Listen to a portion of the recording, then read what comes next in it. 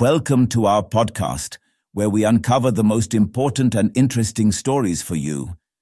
In this episode, we'll discuss Google's new chip, Willow, which completes 10 septillion years of work.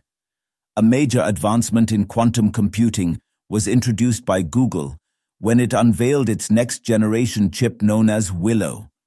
The new chip was developed at the quantum lab of the company in Santa Barbara, California.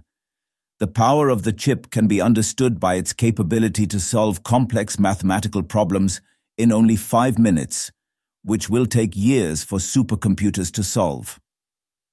Introducing Willow, our new state-of-the-art quantum computing chip with a breakthrough that can reduce errors exponentially as we scale up using more qubits, cracking a 30-year challenge in the field, wrote Sundar Pichai, Chief Executive Officer of Alphabet and Google, in a post on X.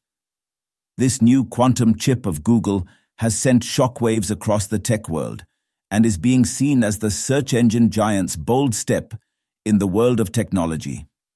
The chip will be able to complete the tasks in 5 minutes, which the fastest computers will take 10 septillion years to complete. The breakthrough creation of the chip has been called mind-boggling.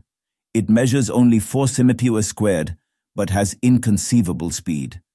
In an interview with news agency Reuters, head of Google Quantum AI Hartmut Neven said, "We are past the break-even point.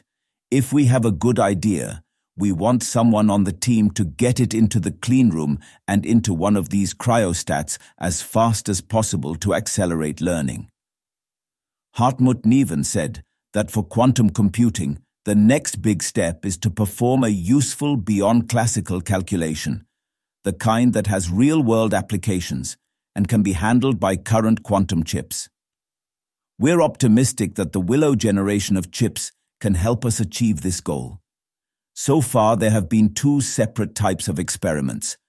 On the one hand, we've run the RCS benchmark, which measures performance against classical computers but has no known real-world applications, he said. On the other hand, we've done scientifically interesting simulations of quantum systems, which have led to new scientific discoveries but are still within the reach of classical computers.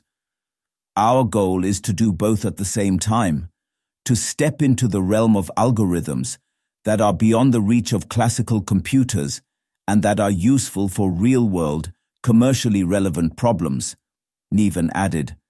That's all from this podcast. Thanks for listening. We have many more such compelling episodes for you. Enjoy them. Do share your opinion in the comment box and subscribe to us for more.